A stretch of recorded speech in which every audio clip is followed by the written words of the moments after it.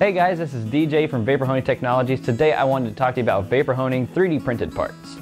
3D printing is the process of making three-dimensional solid objects from a digital file, printing the material layer by layer.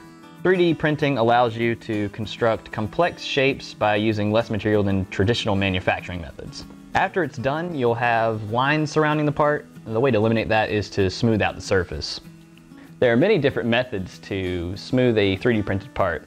Some people would smooth it by hand or would use a belt sander. This method is inexpensive, however it's inconsistent, time-consuming, and doesn't work on all small parts. Smoothing 3D printed parts in the vapor honing system is a simple process. Our vapor honing machines use water mixed with abrasive like aluminum oxide, ceramic, and glass bead. With its wet slurry process, it creates a consistent and smooth, uniform surface finish. Granted, it can be quite a challenge to smooth out 3D metal prints.